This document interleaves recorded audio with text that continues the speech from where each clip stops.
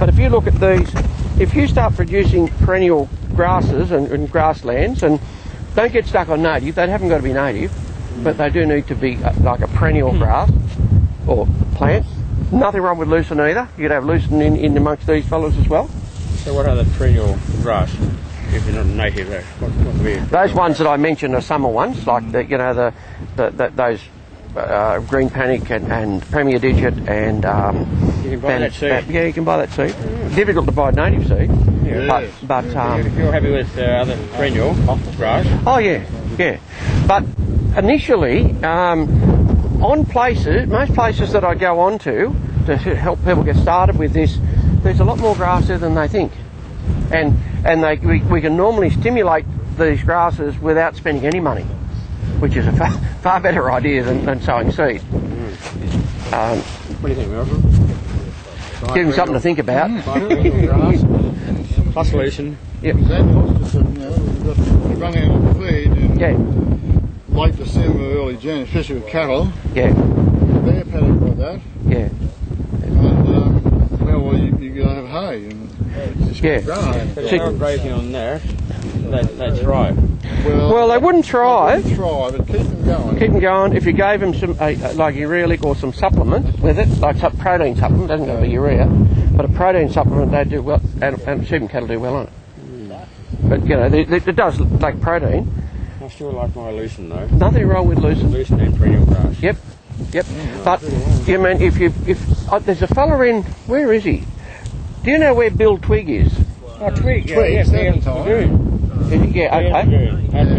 Yeah, is it Benny? I've been. Yeah, anyway, but Bill Twig started planting lucerne into his, on his property a metre wide, and that row spacing is probably close enough with lucerne in grass. If you go any closer, the lucerne, it's an amazing plant, but it won't let other things grow around it well enough. So go wide with it and use it to complement the grass. They don't use any super. They don't have any worm problems. Well, Bill and Colin Twig, I think they are. They started doing that sort of stuff a long time ago. Yeah. 1,000 of acres. Yeah. Yep. I reckon that was one of the best uses of lucerne I'd seen. Yeah. Rather than sowing it maybe 7 inches wide, let it yard apart. So how many different species? There'd be 30 or more, easily. That's a panic, one of the panics. We didn't want to get that summer grower. The main thing is whether it's summer or winter grower. There's another one here. That is, I think, a bit hard to tell. That's most probably hairy panic.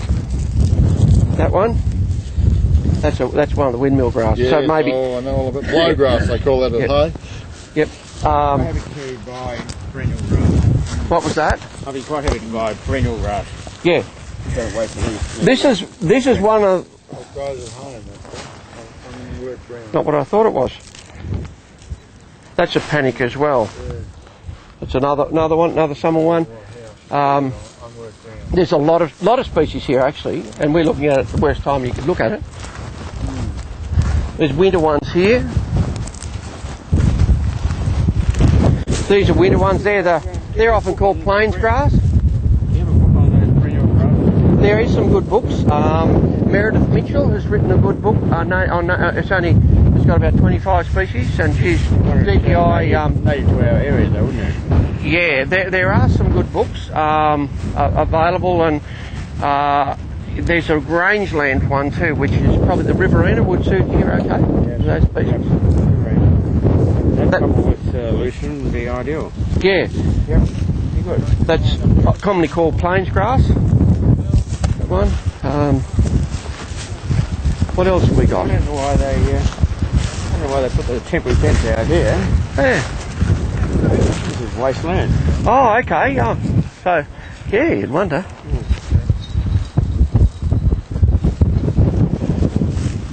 These little ones here are wallaby grasses. They're winter growers.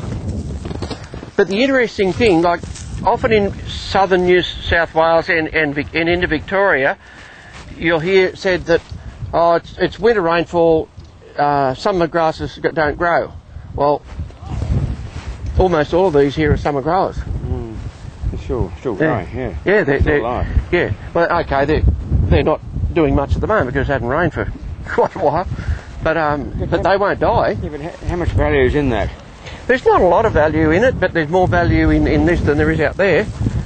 And I guess that's the way of looking at it. Well, that is the same as this. Yeah, it's been eaten down. Been eaten down, yeah. Well, Yep.